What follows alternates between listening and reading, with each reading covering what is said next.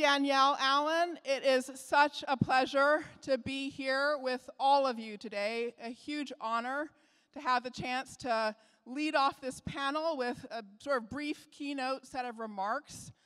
I am going to share some thoughts on philanthropic strategy for securing the healthy democracy we all deserve. Big goal.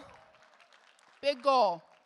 But let me back up and start by introducing myself and sharing a little bit about why I am doing work I do on democracy, what I'm trying to do. So I am a combination of a Harvard prof and democracy advocate. And when folks ask me what I work on, I always give the same answer. Just democracy. Past, present, and future thereof, with no question mark on the end of that. I come by that focus super honestly. It's a matter of basic family inheritance. So on my dad's side, my granddad helped found one of the first NAACP chapters in northern Florida in the 40s. Thank you. That was super dangerous work, as I'm sure you all are aware. I mean, lynchings were on the rise and so forth. He was taking his life into his hands. On my mom's side, my great-grandparents helped fight for women's right to vote in the early 20th century. So also awesome, exactly. My granddad was, or great-granddad rather, was an early ally, you could say. He marched with suffragettes here on Boston Common in 1917. And my great-grandmother ended up as president of the League of Women Voters in Michigan in the 30s. So a lot of civil society work there, you can hear. And those people that I come from, they were all people who were in one time or another told something was impossible. Social equality for African Americans in the South was impossible. Or women having the right to vote was impossible. And their answer was, no. Not only not impossible, but necessary. So the only question is how. So I come from how people. How are we going to do the things that feel impossible? And I was super lucky growing up. And to grow up in a network of really civically engaged people, I also have to share that they were engaged across the political spectrum. So there's this one amazing year in my youth, 1992, when my aunt was running for Congress. She was on the ballot for Congress in the Bay Area in California for the Peace and Freedom Party. That's over here from where you guys are sitting. And at the same time, same year, my dad was running for Senate, for U.S. Senate, from Southern California as a Reagan Republican, okay? Right-hand side of the spectrum. So we had amazing family dinner table conversations, holiday gatherings, back and forth. I mean, they really went at it. My dad was like super skinny, very professorial, always smoking with pipe smoke curling around his head. My aunt was a big woman, built like a Mack truck, huge belly laugh, gay, and they were just hammer and tongs. My dad arguing for market liberties, civic virtues, my aunt arguing for public sector investment across all segments of society and experiments in living. And I was just a young person trying to figure it out, like which way does this thing go? As I watched them, it became clear to me two things. The first was that for all of their arguments, they actually had a shared purpose, a common purpose, I always like to say. They had a shared purpose, a common purpose, which was just empowerment.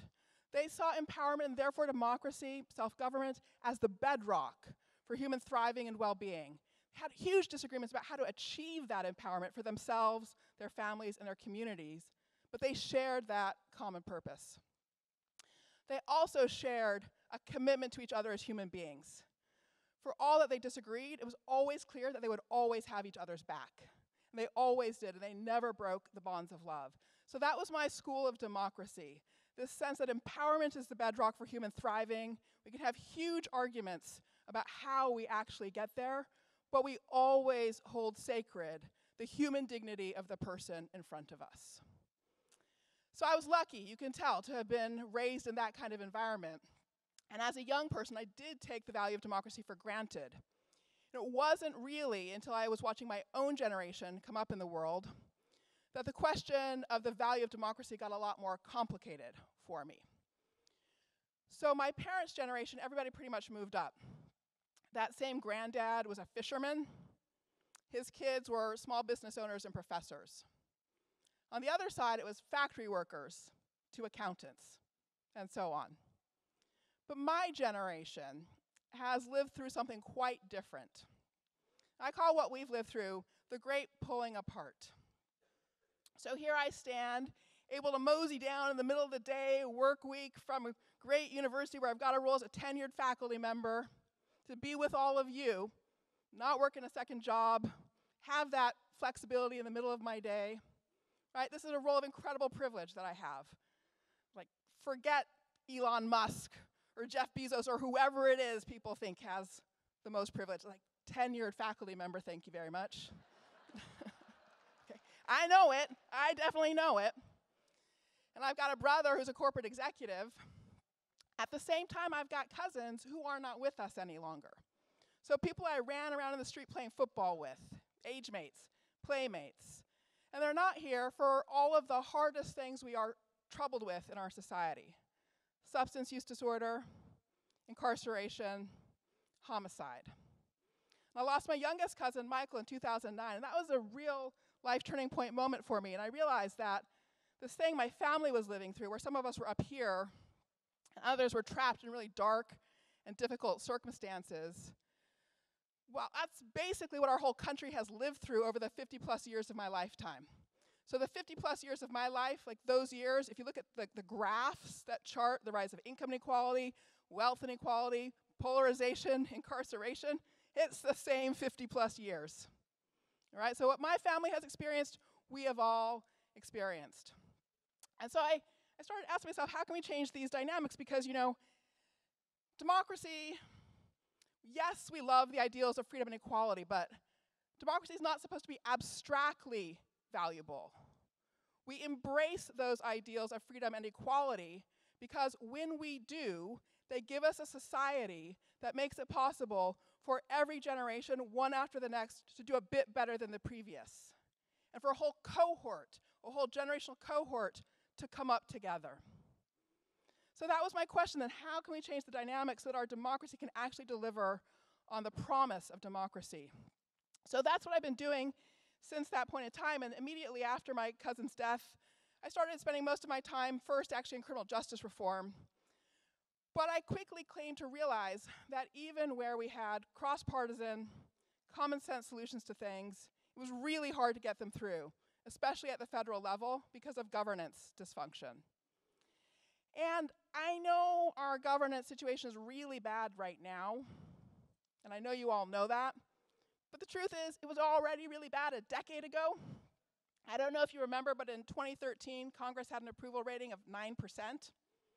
That was my red alert moment. It's like, first branch of government, we the people approve of our own voice at the rate of 9%. That means it's basically broken. So I've been working on what I call democracy renovation ever since, for the past decade. And so what I want to do for the rest of my time with you before we bring up a fantastic panel is to talk with you about what the work of democracy renovation might mean from the perspective of philanthropy. To do that, I have a couple of slides. Let's see if I can figure out where I'm supposed to point this. There we go. Start with the keep you up at night fact. When I think about the work of democracy renovation, there's one fact above all that keeps me up at night. And it is this portrait of change across generations. For the generational cohort born before World War II, roughly 70% considered it, or still consider it, essential to live in a democracy. For millennials and younger, so early 40s and below, so not that young really anymore, right? It's not quite 30% that consider it essential to live in a democracy.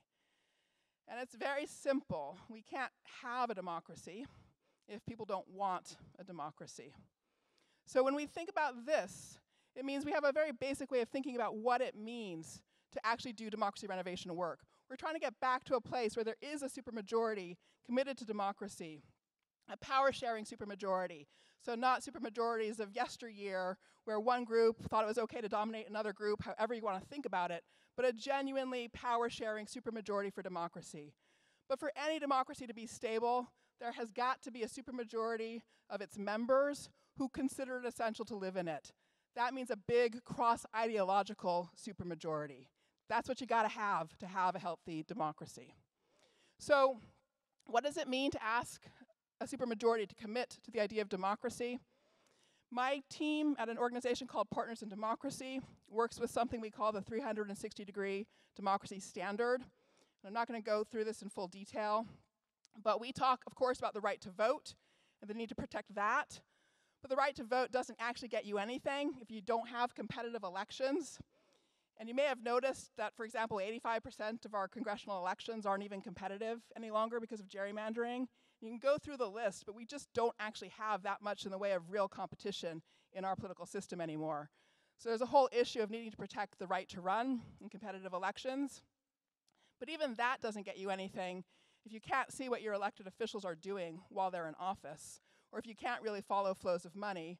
So there's also a sort of right to see and shape your community. And all of the issues with journalism and local news deserts are really implicated in that third category. The whole thing, though, has to be anchored by a culture of democratic commitment. And what does that mean?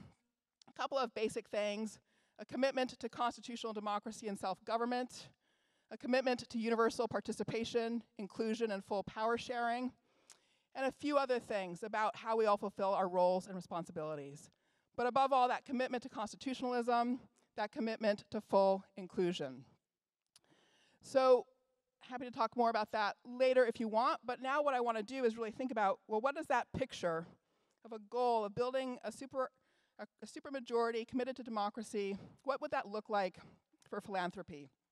Partly, we have to think about, is this really possible, Danielle, the supermajority you talk about? You know, how would we know it was possible, and how would we begin to think about bringing that out, bringing it to light? There's lots of different ways of pointing to its existence. I like to point out the fact that all over the country, in states, we do achieve supermajority votes for ballot propositions.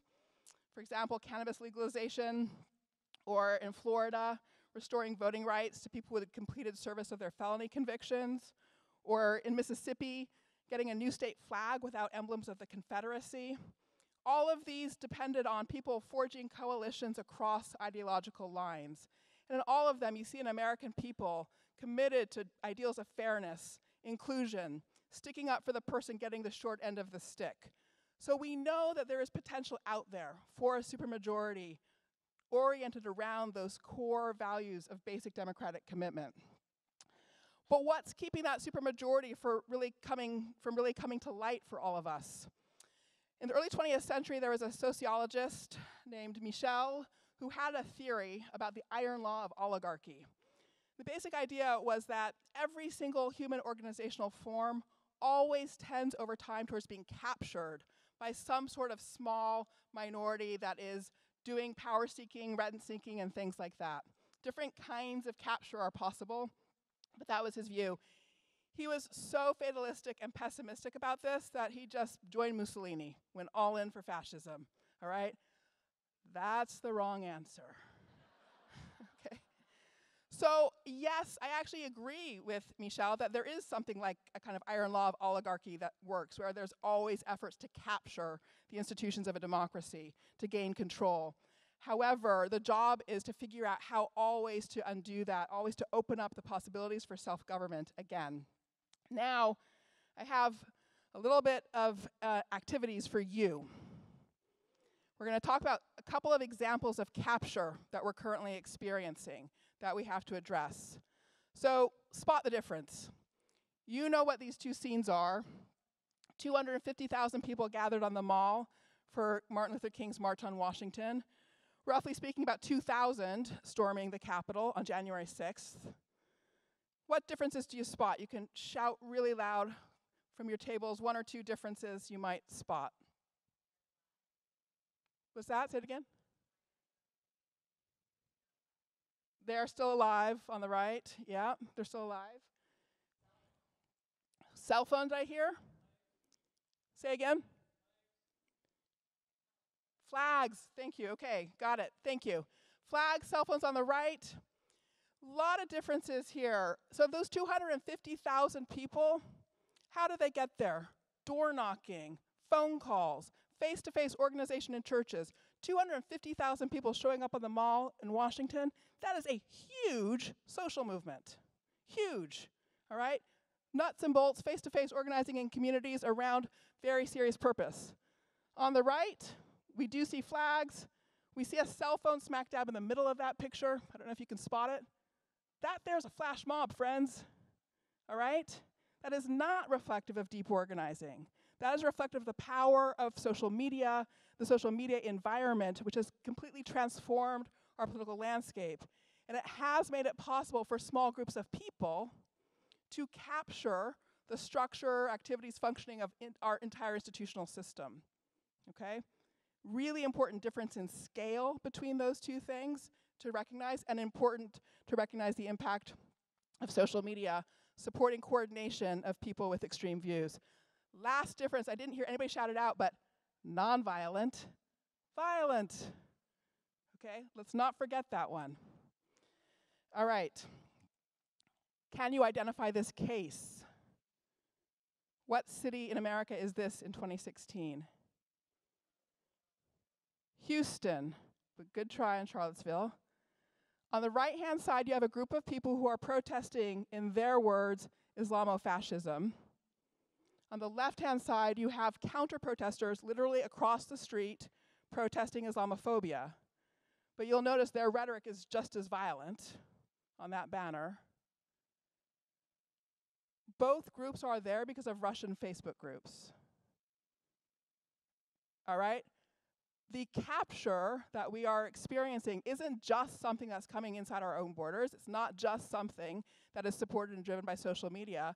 It is also the work of external adversaries, both state actors and groups of extremists around the globe, all right? This is all documented. If you want to know more, ask me more. So the important point is that this picture provides an anatomy of our current politics. There is a potential supermajority in the American people with a set of shared values, core democratic commitments, including to nonviolence. But we're fractured, and we're getting pressured by a radicalized minority and by the global context, which is empowering that radicalized minority, and then media pressures, both the absence of healthy media in lots of places and highly polarized media generally that are giving us all narrative frames, okay? So how do we deal with this? Now, I know this slide is almost impossible to see, so I apologize for that.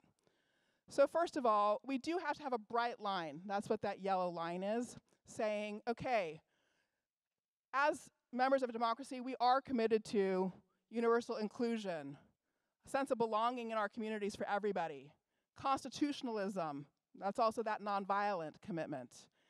And we think, though, that on this side of the line, that is about building a supermajority for democracy that brings together our movement progressives for democracy, our democracy renovators living in the center of the political spectrum, our pro-democracy center-right constitutionalists, for instance. There is space for all of these people with different perspectives to come together in support of the project of democracy. We have a job to do to shrink the space outside that supermajority to the smallest possible bit. And everybody should be given the chance to come back, for sure, right? Everybody should be given the chance to come back. Some may not. Even in that high water mark that I started with, 70% of the pre-World War II generation thinking democracy essential, it was 70%, right? So you're never going to get everybody, right? But you've got to do work of de-radicalization and depolarization of the media to shrink that category as far as we can. And then we've got to do work to pull that coalition together to do the job of protecting and renovating our democracy. So what does it mean to protect and renovate? And I promise I'm almost done. Protection, election integrity. I know that's turned into a bad word, but that's not the fault of the word. Election integrity is a good idea. It means getting election administration right. We need to reclaim that concept and do right by it. People have to trust their elections and their institutions. We do have to do that work. Leadership norms, elected officials who stand up for those core commitments of democracy that I started with. Bridging projects, civic education, working on our civic culture so that people are reconnected to their civic experience, power, and responsibility. And a healthy information ecosystem. All of those things are components of protecting democracy. But what about renovating it? To renovate it, we need to get to a place where our institutions are actually responsive again to ordinary people, where we don't see things captured by the sort of minority components of parties. The truth of the matter is that very few members of the electorate actually matter any longer for picking our elected officials. Things are decided so much in primaries in so many places with low turnout. There's a very small percentage of the electorate that's actually delivering our elected officials to us. So how do we get responsive representation, full power sharing? A lot of people are working on important reforms. They include ending party primaries. I'd really like to talk about that one, so maybe we can during the panel. Ranked choice voting, full voter access, like same-day voter registration, for instance. Deliberative and citizen assemblies, direct participation in our decision-making processes, and approaches to addressing campaign finance issues as well. All right, so you put those together, you've got a set of protecting and renovating action steps that might be taken. Now, this is a lot, and it's all overwhelming. But the good news is we don't all have to do all of it. We just all need to know what lane we want to be in, and then we need to be in conversation with people who are in the other lanes. So I like to say that we all ought to have a diversified portfolio when we think about our democracy work, whether that's personal or institutional. You may not all be in a position where you can work on candidates, but if you do work on candidates, well, let's do work on democracy-supportive candidates specifically. And let's have a bucket that's about democracy protection. Let's have a bucket that's about renovation. And here I've set up this portfolio as if it's 30-30-30, or a third each. That doesn't have to be the allocation. You could allocate across those buckets differently. But let's have a democracy portfolio. That's my proposal to all of you as philanthropists, that there should be a way of thinking about your investments that is specifically aligned with a strategy for securing healthy democracy in the 21st century. I can say a lot more about success cases that I see working underneath each of these buckets, but I'll leave that for another day. What I really want to leave you with is the idea that there is a strategic vision for how we can secure the health of our democracy. It is about protecting our democracy on the one hand. It is also about redesigning our institutions through renovation on the other hand. And we do need people to pitch in across all of these buckets of work. Thank you very much for your time. My name is Kristen Cambell. I have the honor of leading an organization called PACE, Philanthropy for Active Civic Engagement. And I also have the honor of moderating today a panel of how people to help respond and react to and build upon some of the provocations that Dr. Allen has given us. I want to start by just saying a couple of things that I hope we can all bring to the spirit of this conversation. At PACE, we often talk about how democracy work is not just about what you do, but it's about how you do it and with whom. And so I really want to invite us all to model that in the discussion today. I hope we will find some areas of agreement. I actually hope a little bit more that we might find some areas of disagreement and be able to lean into those. Grace kicked us off last night by asking us to be comfortable with having our own views challenged. And I hope we'll be able to find some of those creative tensions in our dialogue today. She asked us to, and I will invite all of us to, say what we think, listen generously, and assume best intent. And I love the idea of assuming best intent. I might actually say, even better, make no assumptions at all. And let's see what we can uncover together. I also want to, before we get started, just double click on a couple of things that Danielle, I think you brought really powerfully into the conversation today that really underpin the way that I wanted to structure this conversation today. The first is that for democracy to be successful, we have to have the widest spectrum of people possible. We really need to be thinking about democracy as being about more than our politics and our politics as being about more than our partisanship. And so I hope that's something we can ground in today's conversation. Also, +1 to, you do not have to be a democracy funder to have a democracy portfolio, to care about and be invested in and dependent on the health of democracy and civil society.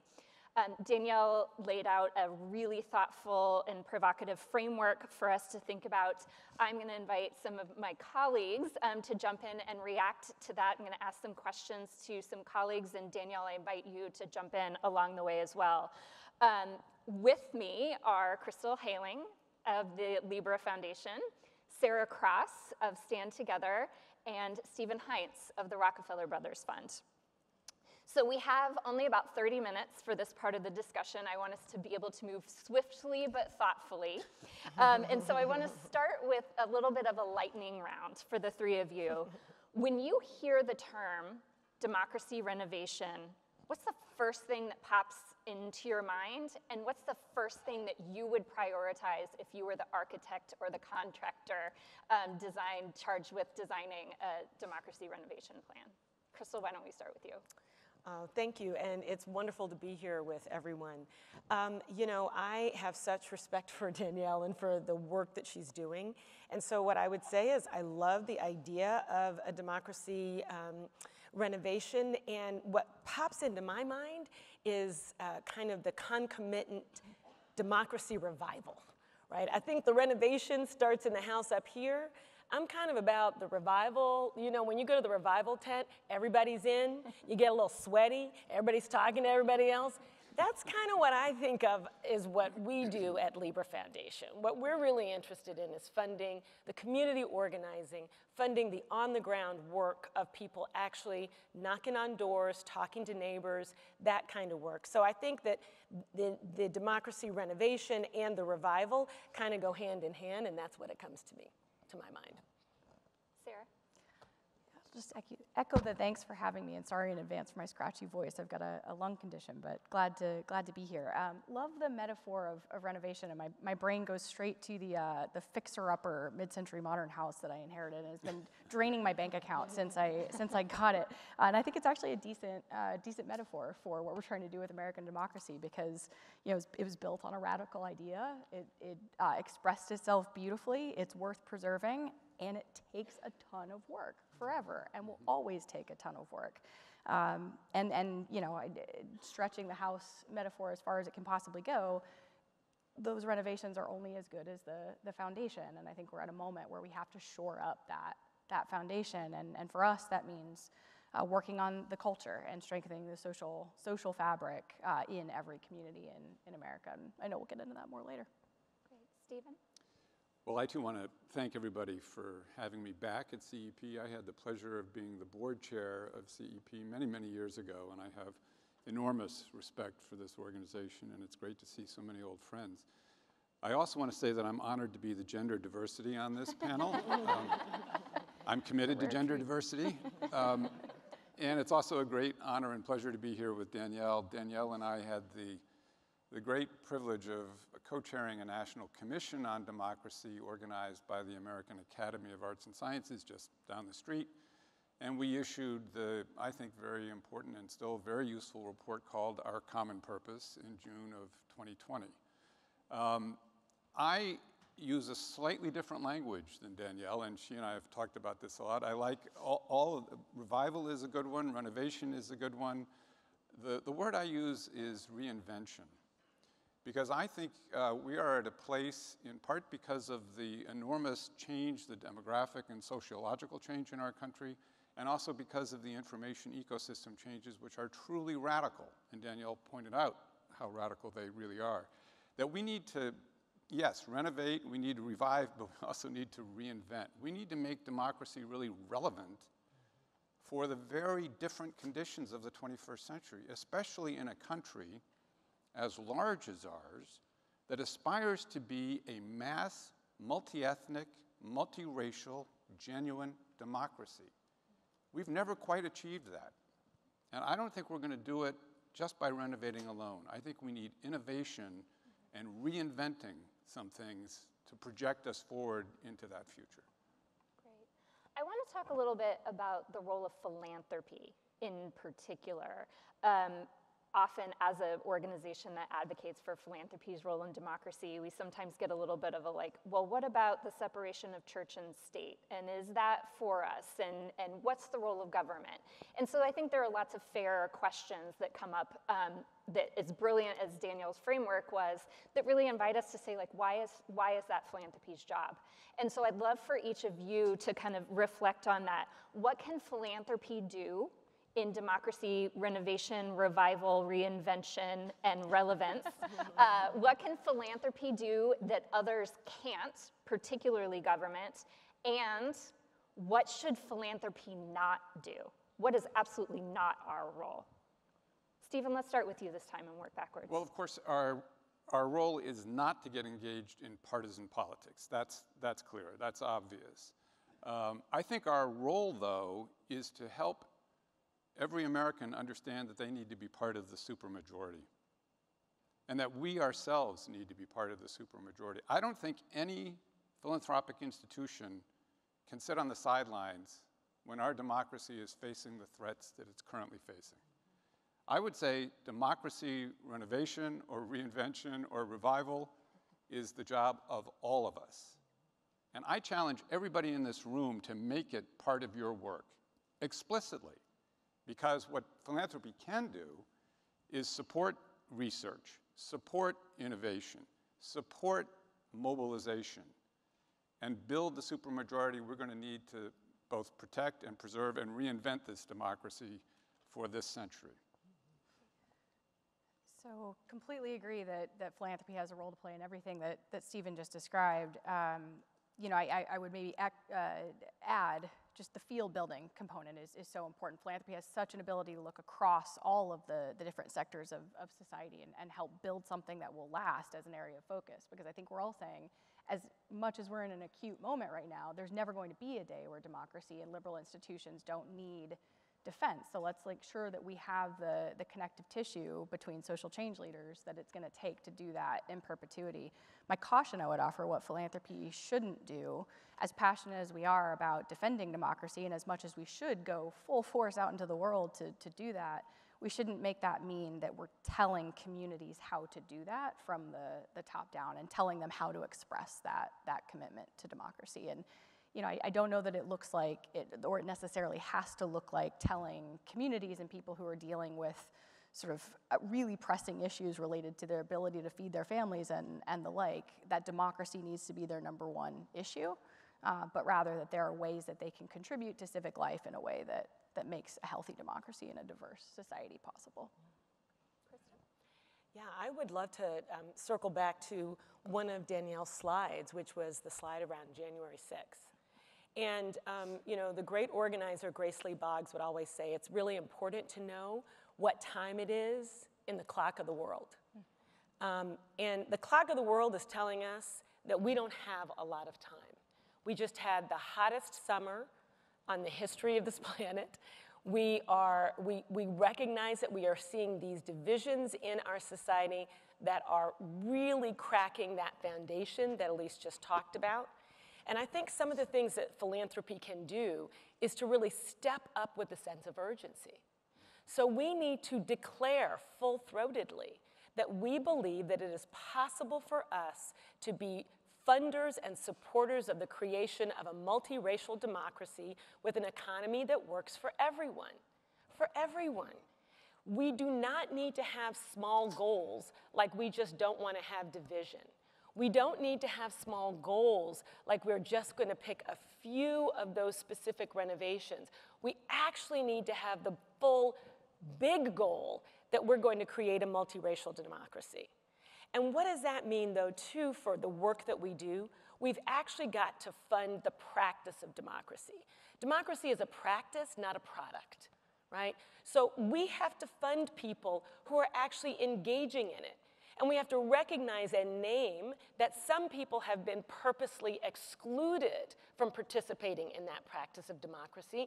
And we're going to fund those organizations that are reaching out to those populations because they have to first be convinced that their vote might matter, They have to then be convinced and shown that they can actually register to vote. And then they have to be part of a community of people that are all rowing in a similar direction to try and achieve some real material changes. So we've got to actually make sure, too, as Danielle pointed out to us earlier, that there are actual material gains connected to the act of participating in government, in our democracy. So I think those are some of the things that we need to do. We need to push back a little bit against a lot of the commentary that we're hearing that government can't do anything, because it's a lot of that sense of there's nothing I can do that actually has so many Americans sitting on the sidelines. And finally, I think it's important for us to be able to be honest and truthful in naming names about some of the forces that have brought us to this point. It's not that we just happen to be divided. There are people of great wealth and of a particular point of view who have chosen to divide this country. And so then we actually have to know who we're working with and who we're working against. Now, I'm not suggesting that we should outline some people as being enemies. But I am saying that it is important when we sit down at tables of togetherness and work with philanthropy that we know that we're actually in relationship with good actors, with people who do, as Danielle said, actually support democracy, actually support a multiracial society, and do actually have real integrity around believing in the humanity of each and every fellow American. So I think those are some of the things that we can do in philanthropy. And I'm really excited because I see a lot of people in this crowd who I know are doing some of that work, and I'm looking forward to the exchange. Kristen, can I just add one thought about this? Because Crystal has identified something that I think is important, but it's very, very challenging, which is, you know, we could think of the Hippocratic Oath, you know, first do no harm. And we are living in such a hyper-polarized political environment that I think we in philanthropy who engage in this have to be conscious of the fact that at times we contribute to the polarization. And maybe there are moments when that's necessary, but maybe there are moments when we do it when it's not necessary. And I think we need to ask ourselves that question as we make these judgments. That's something that we hear a lot at PACE. Danielle. If I could jump in on that for a second. I think, in a sense, this is the hard issue I was trying to get at with my particularly ugly slide. So I'm sorry, I'm not very good at graphic design, in case you hadn't noticed. But the slide with the yellow bar and then the sort of supermajority. And we do have to draw a bright line and say there is a thing that counts as being democracy supportive. And we have to be realistic and recognize that not everybody is going to join us on this side of the line.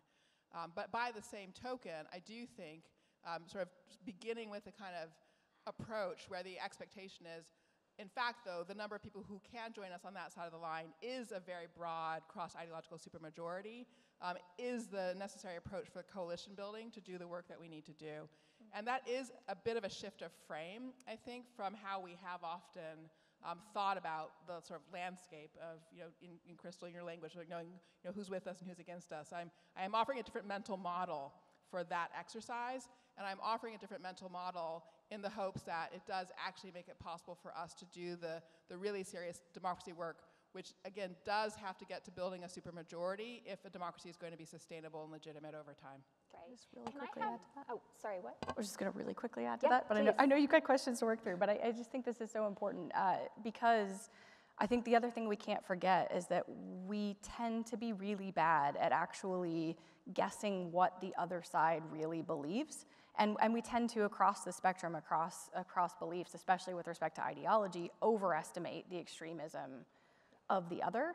And then even within those bodies of people that are expressing extreme views, because we are so deeply wired to conform as political and ideological tribes, we've got a tendency to say something, even if we don't believe it, because we think that we must in order to avoid getting kicked out of our party or our partisan community. And that's a phenomenon that you see even with respect to democratic norms and institutions. I mean, we've done a lot of looking at the right specifically on this, and there's just a tremendous tremendous gap between the people who, for instance, just as one example, actually believe the big lie versus will say when asked, especially in a public polling context, that they believe it, because they think that's the shibboleth that they must draw in order to remain a part of their community. So I think just thinking with a more open mind about who is actually willing to be on board, and I know we'll get to this more in the conversation, when you actually dig into what Americans really believe across the political spectrum,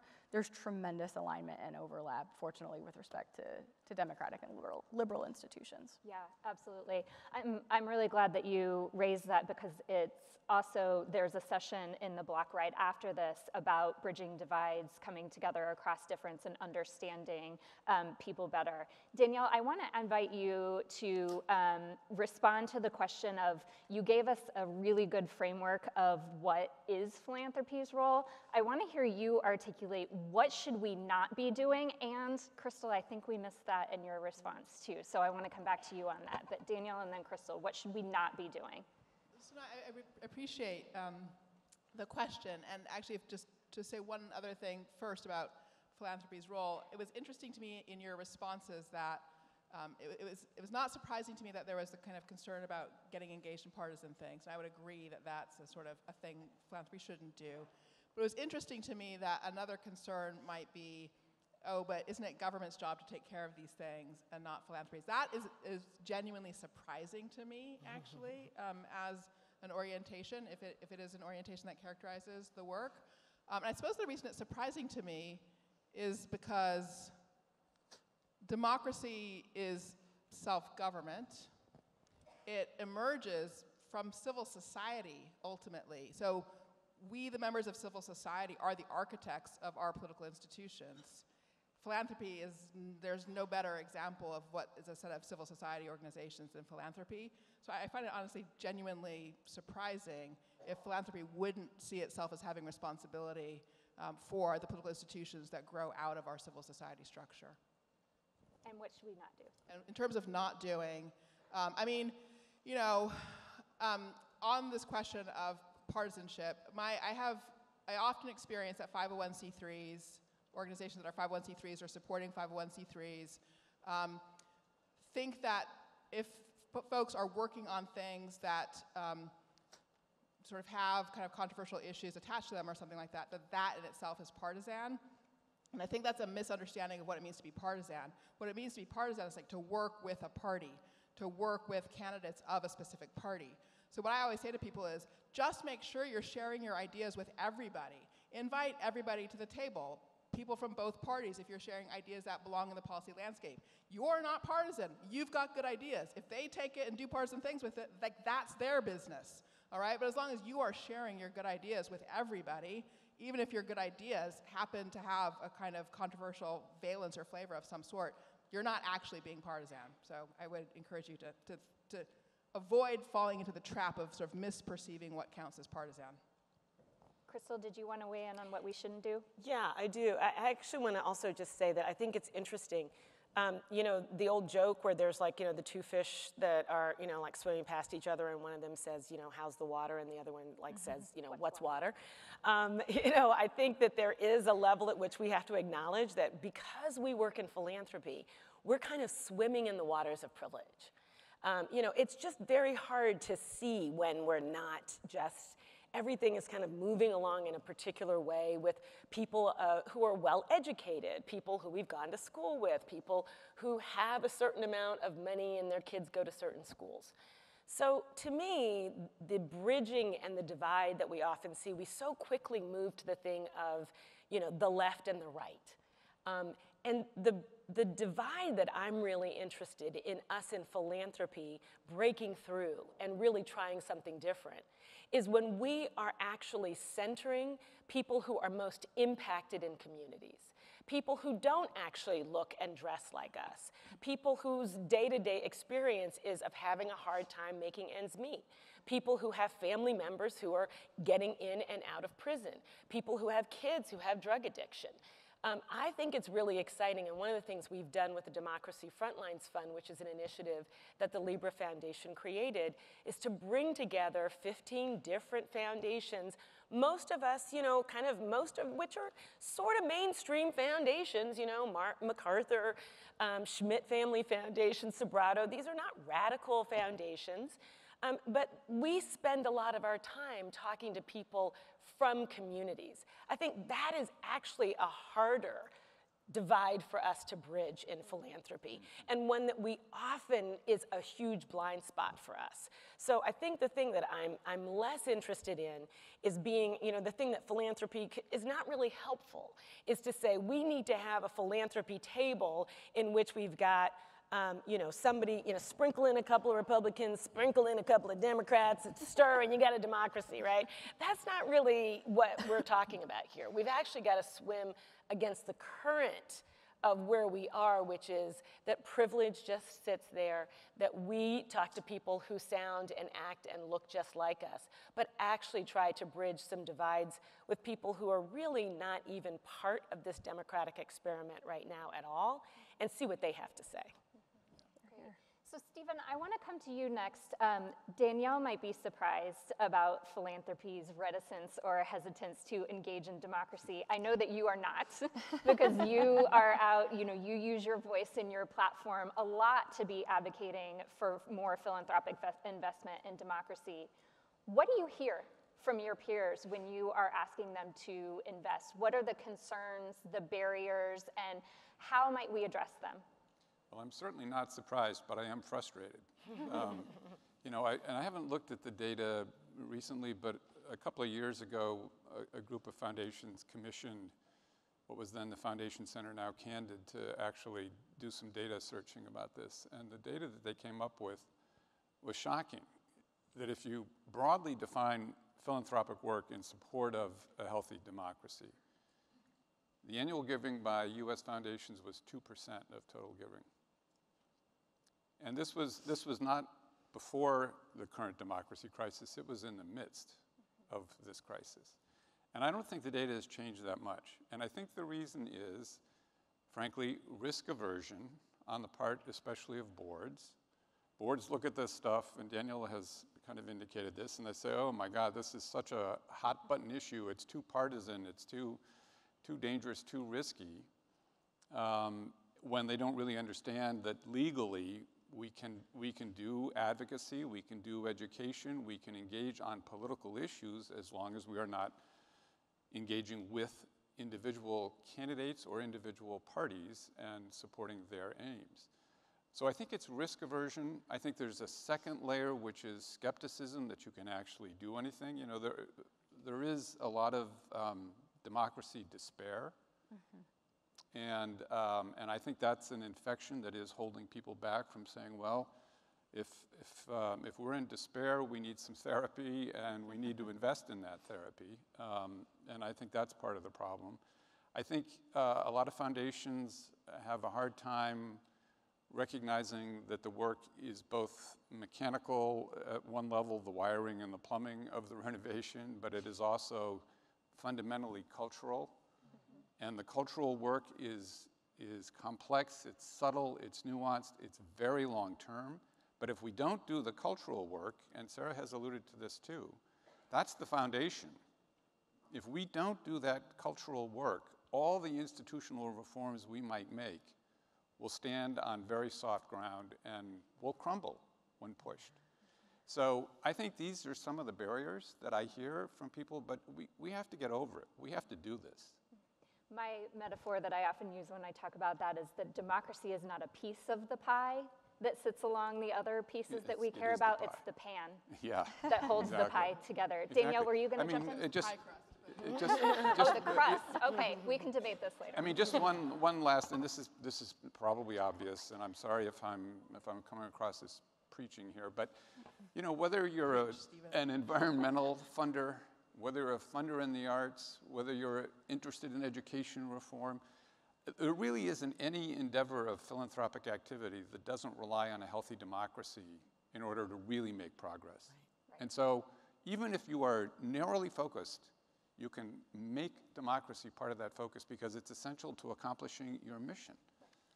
Right. Sarah, did you want to jump in? Yeah, just add something to that. I want to be very careful with the point that you're bringing up about despair, because I think we can both acknowledge what a critical moment that we're in, acknowledge that we're in a tipping point where democracy is as threatened as it is in reality, and still cast a realistically optimistic vision about what we can accomplish right now and that philanthropy can catalyze in terms of accomplishment. And it's when I look at the culture that I get especially optimistic. Like a couple just recent studies I'd point everyone to. I mean, I think most people in the room have seen the More in Common Hidden Tribes work that indicates that we've got more in common than what divides us. But take a look at the American Aspirations Index from a think tank called Populous. When you ask Americans to reveal what highest aspirations they hold for the country, there's tremendous agreement on 8 out of the 10 top aspirations. If what we think is so much the problem here is that Americans have left civic life and have ceded the playing field to a fortunately still small minority but extreme minority, then there's a lot of hope in getting Americans back into the game, and that in doing so we can transform the culture. The last bit of hope that I'd offer, a follow-up to the American Aspirations Index, was a survey on the American dream, how Americans define the American dream. It's not fame, it's not fortune, it's not material gains, it's actually living a life of purpose and meaning, which they define as getting into their communities, solving problems together, being in connection with each other. And that's actually, of all of the aspirations Americans name for their life, at the highest. It's shared across every demographic, and Americans report that they're not living into it. So you've got a lot of common ground in terms of areas of collaboration. You've got people wanting to live a life of meaning. You don't have to convince them that they need to do this. They just need permission to go do it. And they're hungry to do so. And you can give them the opportunity to do so. You're working in communities. You're working in opportunities to go do civics and live out the life at the community level that Crystal was describing. And if we can do that, we can transform immediately. So I'm glad that you touched on this, because I had a question that I wanted to ask about narratives and what seem to be the two dominant narratives in the democracy space right now. One is we're not as divided as we think, and these problems are solvable. Another one is the house is on fire. We're one bad move away from losing democracy entirely, and it will take at least 1, if not 2 generations to even have the possibility of getting it back. So you've spoken to one. I'm curious if anybody wants to speak to the other one or present an alternate narrative that you wish that philanthropy was embracing and pushing forward that maybe held up the complexities of these realities a little bit more. Ever so briefly end my thought and say that both can be true. And the problem is that everyone believes that everyone else is more extreme and that we're about to go off that cliff, and so they're not doing the things that can save us. Narratives can help them know that they're in community with people who believe similarly if we can give them that permission structure. Yeah, Danielle, did you want to jump in? And then I want to come to Crystal. Great, no, thank you. I want to second that. I mean, both, I would say, are true at the same time, and the reason I shared the examples of the state-level ballot propositions with supermajority votes is because that's one way we can get a portrait of who we are as a people, right? Where we are able to form big coalitions to do things that are upholding basic values of fairness and inclusion. That portrait we get from state ballot propositions is a very different portrait than we get from looking at our national politics, our federal politics. And so you have to ask yourself a question, how can we, the people, have this capacity to be a supermajority or have the common ground that Sarah's describing, and yet see ourselves and our elected officials like so totally at each other's throats? And in my view, the answer to that question is that's where our failing institutions, or sort of problematic incentive structures created by our institutions, have trapped who we are as a people in a system that is incapable of being responsive and doing problem-solving work. And to make it this very, very concrete, I would say the basic problem is unintended consequences of reforms to our party system in the middle of the 20th century that have turned our political parties into quasi-state agencies, getting state funding through the primary system, no longer private civic associations. And so regardless of how many members they lose, that does not affect the degree of power they have over our institutions. And as they lose members And as with other things, gerrymandering as well and so forth, fewer and fewer people can actually decide the outcomes of the party process. You have a sort of locked in place, sort of structure of polarization there operating at the institutional level, even though that is not actually where we the people are. And so the question is, like, how do we spring ourselves from that trap? That's why we have to get rid of party primaries. Okay? I totally agree with everything that Danielle just said. And I also really appreciate, you know, at least sort of, I'm sorry, Sarah. Okay. I'm so I know sorry. her too. I really appreciate you complexifying things and talking about there not being a binary, and that, you know, both things are true. I also want to just kind of throw in a little bit of other thinking here on this. You know, Al Gore, who, as you all know, has been a great environmental supporter, just recently did a new TED Talk. And in his new TED Talk, he says, I was really wrong about a lot of things. And one of the main things that he says he was wrong about was that he spent so many decades believing that if he got at the table with all of the environmentalists, all the conservationists, and the oil and gas industry, that we would eventually be able to come to some agreement about how we were going to move forward. And he's now saying I was completely wrong about that, because what I didn't understand is that the oil and gas industry decided that it wanted to be at every table and asked to be at every table and said that they wanted to be at every table to find a solution. And now we're understanding from the documents that are coming out from the oil and gas industry that all of that was just part of the ruse to deny climate change and to fund climate change denial and to delay any progress that we might have. We have seen the same thing with the NRA and with guns. And I think it is important for us to recognize that there are industries that have been obstructionists and that we have invited to many tables, and that has been to our great peril and to pulling things backwards. So while I do absolutely support the idea of us trying to find broad coalitions and build those broad coalitions, particularly of communities that are most impacted, I think it is also important for us to be clear-eyed about who we also have to be wary about inviting to the table. And I really just want to finally end with one thing that just says that we have seen the last 50 years a very concerted proposal and plan to move the center of the country farther to the right. And I think one of the things that we've seen, and that's been sort of described as kind of trickle-down economics, many of the sort of the neoliberal economic experiment, and what that has produced is it turned millionaires into billionaires, and it has turned the working people into the working poor. We have to acknowledge these are the realities we're dealing with right now. And when we think about what it takes for people to vote, it is absolutely that belief that their vote makes a difference. It is absolutely some ease of being able to register to vote. But it is also that belief and understanding that they have the time to invest in making sure that their vote is heard, making sure that they can talk to their neighbors, making sure they understand the issues. When people are working 2 and 3 jobs just to put food on the table, they cannot fully participate in the democratic process.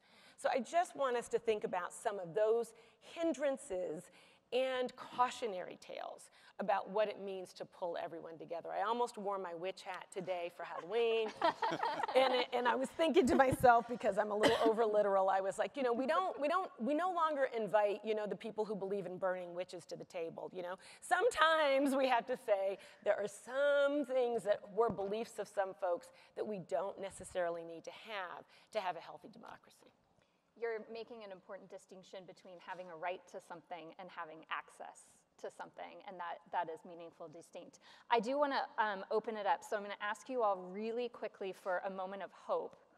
Can you give me an example from your work that gives you a signal and hope and inspiration that democracy, renovation, revival, reconstruction is possible, and that philanthropy can play a meaningful role in it? Sarah, let's start with you, and then Stephen, and then Crystal will bring us home. Yeah, this will be easy for me because I've already touched on a lot of it. So the reason we were so connected to that work on American culture is because we're building towards a mass activation effort around America's 250th, the anniversary of the founding of the Declaration of Independence. And in looking at American appetites and how they're defining the American dream, we found that common ground, and we found a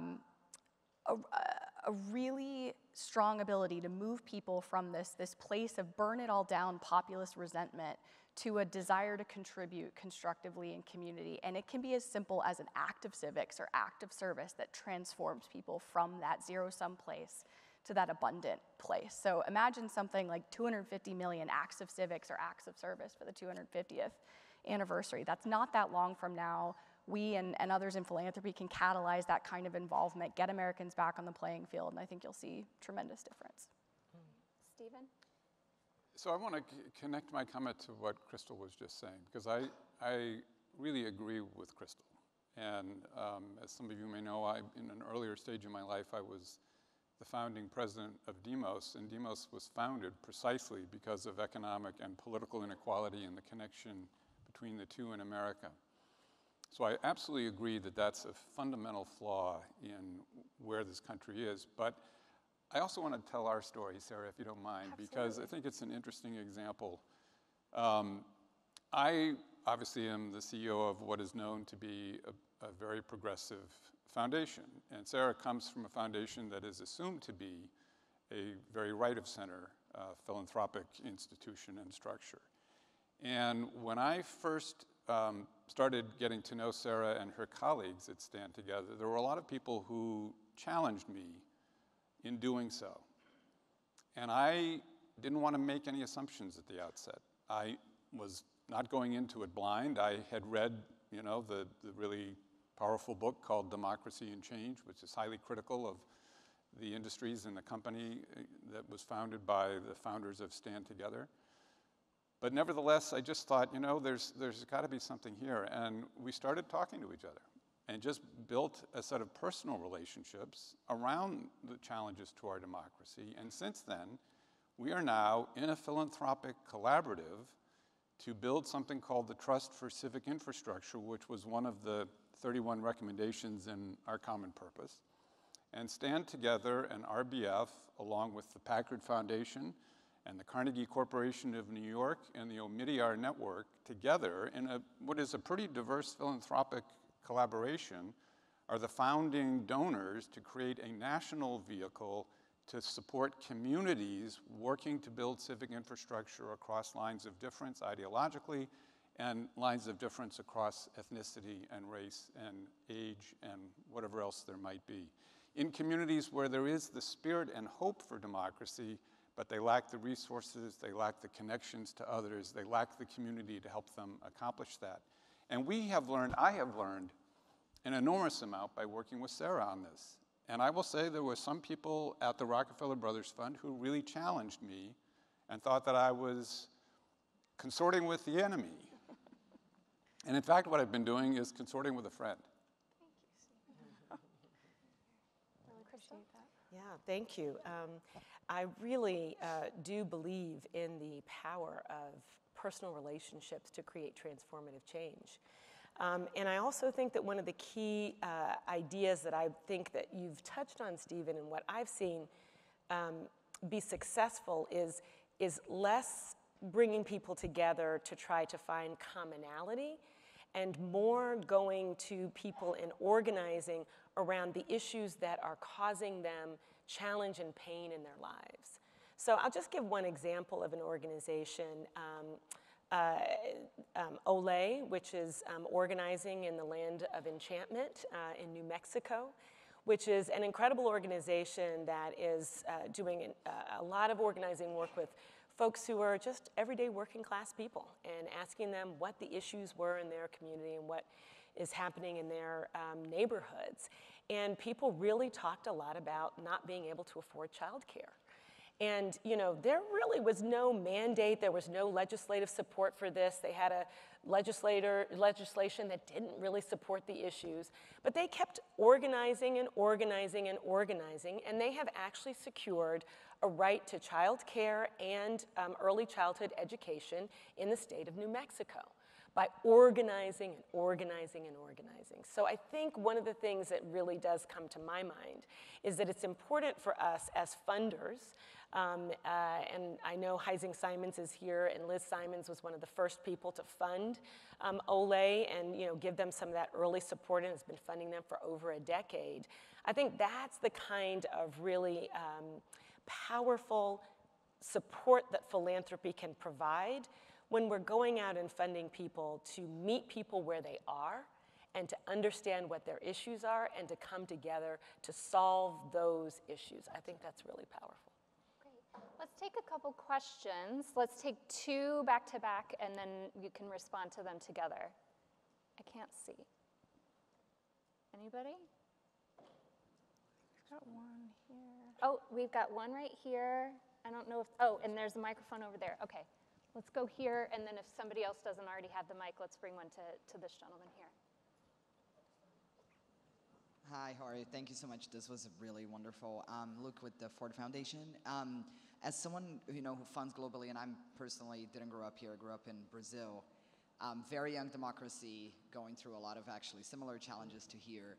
I'm curious what lessons you think we can learn from either older democracies in Europe or younger democracies in Asia and Latin America, lessons that we can apply to the moment in time now.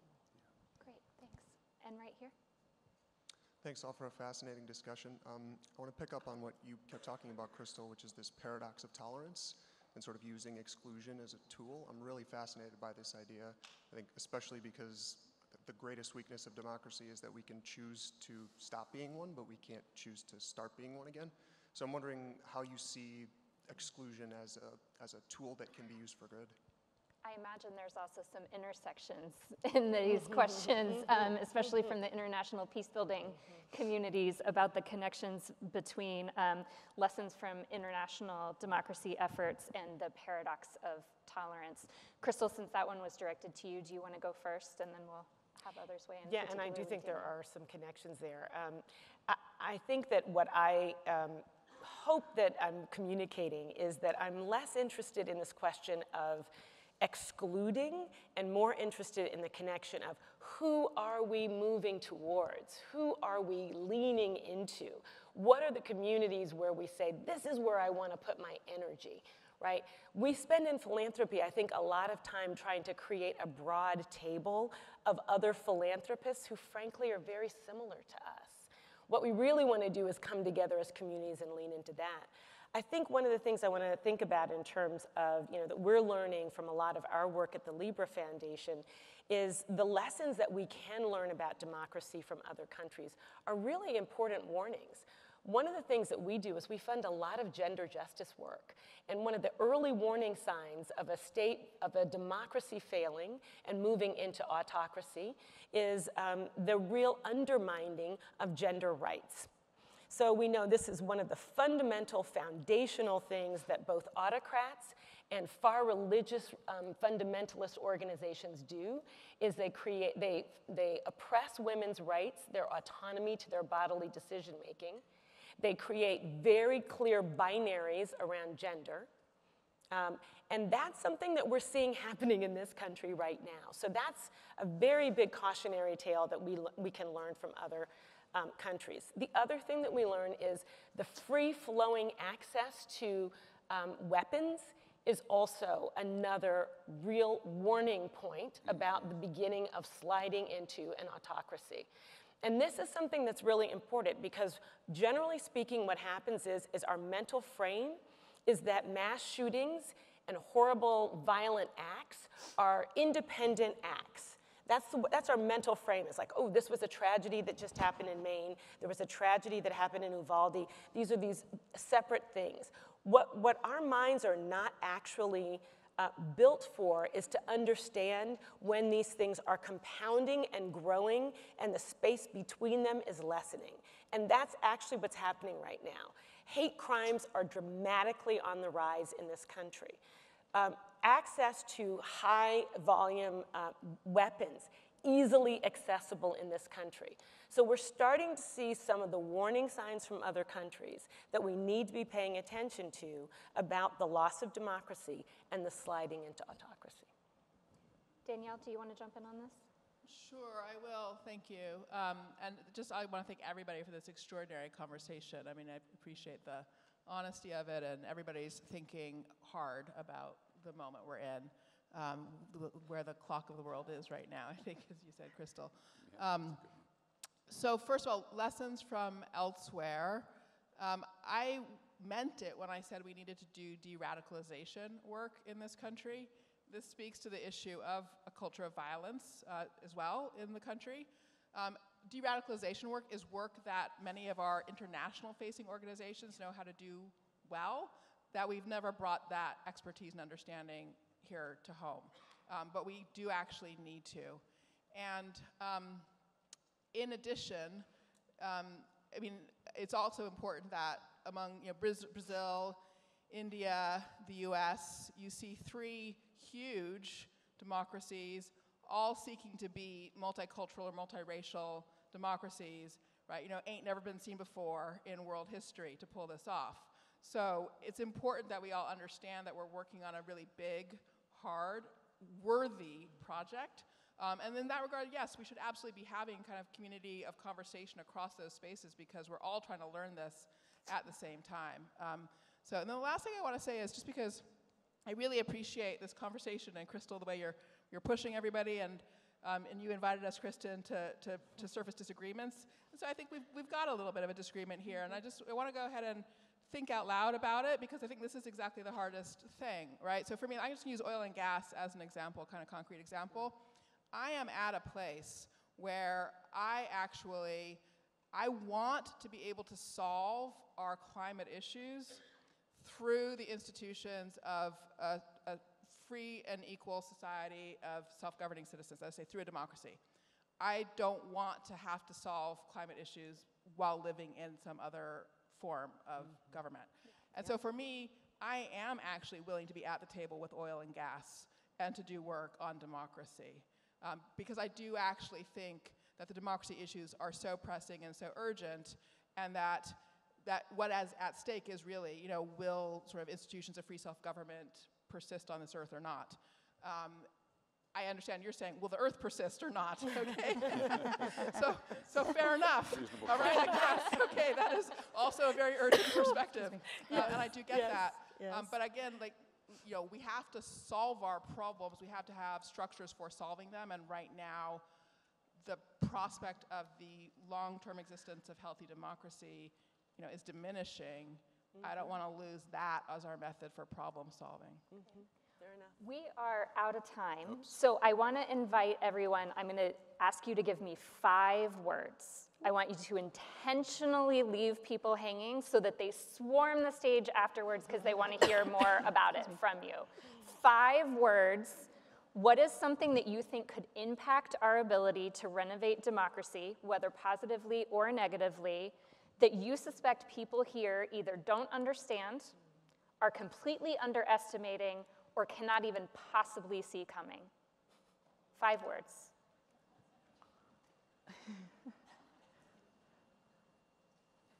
I have 3 words. Okay. I give in.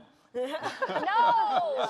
Steven. That's an impossible question. It's an You give impossible in, question. just kidding. I'll take one of your words and make it that leaves I 2, cede my one words. for somebody else. Mine is, this doesn't actually really feel like a teaser, but educate people about ending party primaries. Okay. My serious answer is, and it's not going to be that provocative, but I think it's important nonetheless, democracy is our common purpose. 5 words. I'm not going to count the words. Work with anyone to do good and no one to do harm. Fund multiracial, power building organizing. That's good. Thank you all so much. Thank you. Thank you.